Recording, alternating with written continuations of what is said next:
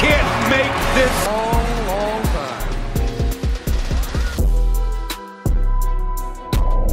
Hello guys, thank you so much for joining me on this episode of Indiana Sports Connection, where we talk about the Indiana Hoosiers basketball team and the Indianapolis Colts nearly every day. Let's talk about what happened in the Indiana game yesterday. It was awful to watch. Don't take this game too seriously too quick, because there are really no teams in the Big Ten that play like how that Auburn team plays. We're going to talk about all that and more on this episode. But first, let's thank our sponsor, Reynolds Wrap. For 75 years, Reynolds Wrap helping save you time in the kitchen. Pick up Reynolds Wrap in your grocer's aisle in the easy open box. It's easier to find. It has this pink strip on the bottom, so it's easier to find in your aisle. Save time during halftime of the big game this Sunday. Get back to the Colts faster after halftime by using Reynolds Wrap. Make freezer bags, line sheet pans with Reynolds Wrap. Cover your grill with it. Make cleanup a cinch by using Reynolds Wrap, and just wad this stuff up, throw it in the trash can. Thank you to Reynolds Wrap for sponsoring this video. So the Indiana Hoosiers yesterday played the Auburn Tigers in a neutral site game in Atlanta.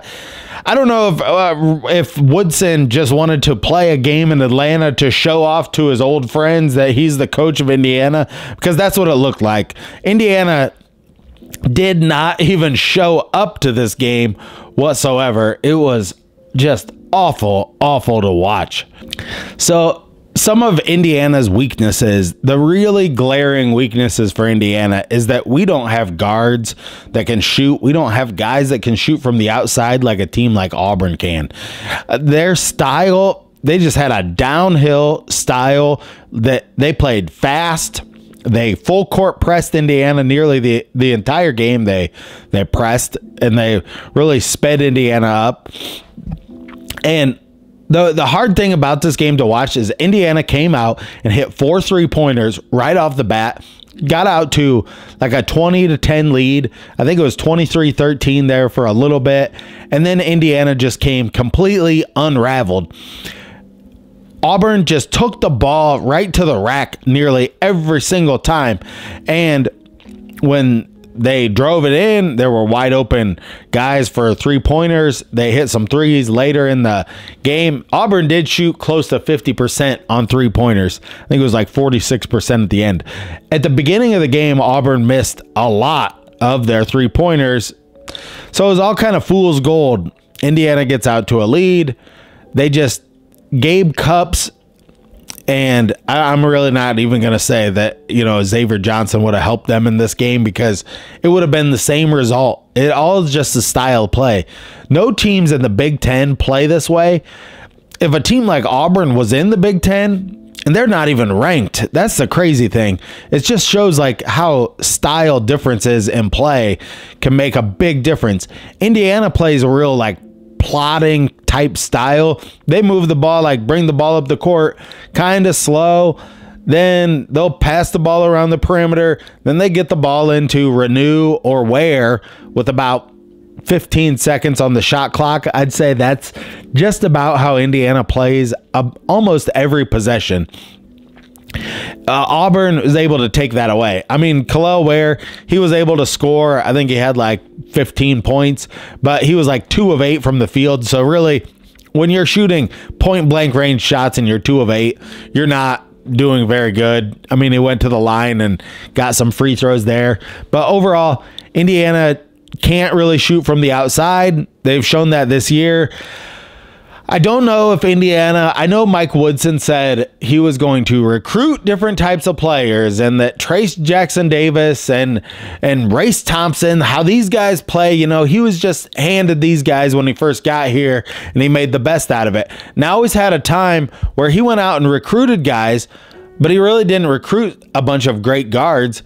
Now he did get Xavier Johnson a couple years ago to transfer from Pitt over to Indiana, and Gabe Cupps did come up. But I don't see it. I just don't see the guard play for Indiana.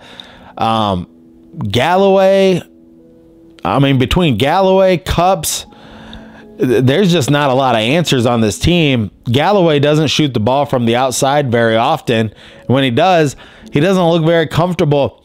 I don't understand that. Like, how's a guy he's a senior on this team this year, how's he wide open as a guard for a 3-point shot, and he like is timid or looks like he doesn't want to take the shot? I mean, I was just watching this thing with Todd Leary, this post-game show with him, which he was one of my favorite players, but like, here was an incredible thing that they brought up on there. 5 of Indiana's top 10 3-point shooters, or it was in the top 15, but this just goes to show how great of shooters we had at Indiana back in those days. Was like Todd Leary was on the list at like number 11, the 11th best 3-point shooter in Indiana history. On those teams back then, like Damon Bailey was a great shooter. Brian Evans was a great shooter. Practically everybody could shoot. I mean, even Allen Henderson had a really good like mid-range game shooting the ball. And guys look comfortable. Guys looked like they worked on their shooting.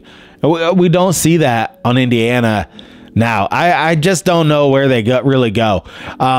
It kind of like you get to this point of the year, and yeah, we're like about 10 games in, and you watch these guys play, and it's like, you know, nobody's coming to their rescue.